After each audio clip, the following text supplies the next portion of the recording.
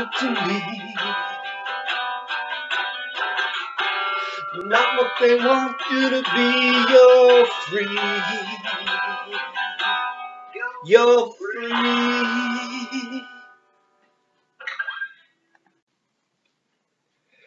Hello everyone. For the next presentation of reverse engineering the Golden Dawn system of Magick, we're going to take a little bit of a break from the rational mind, and we're going to do a little meditation that's going to help us with future presentations.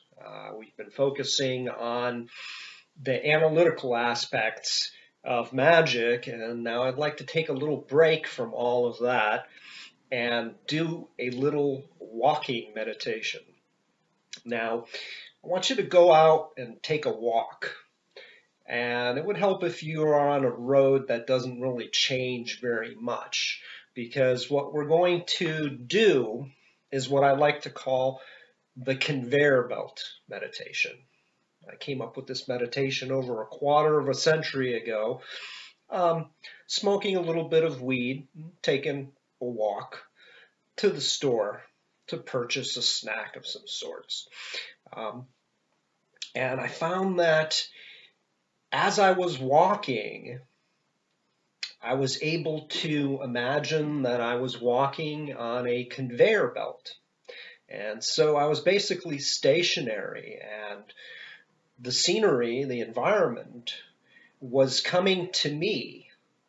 In other words, I was bringing my environment to me based on the direction of my thoughts, and the direction of my thoughts were to arrive at a certain point, in this case, a store.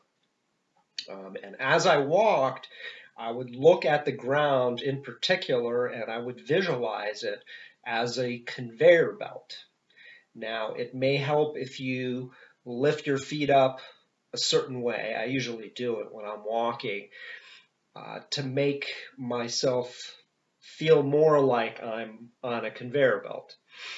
This is a particularly good meditation because it helps you to visualize yourself as the center of the universe, your point of view, geometrically speaking. As Crowley said, in an infinite universe, any point can be the center. Want to leave.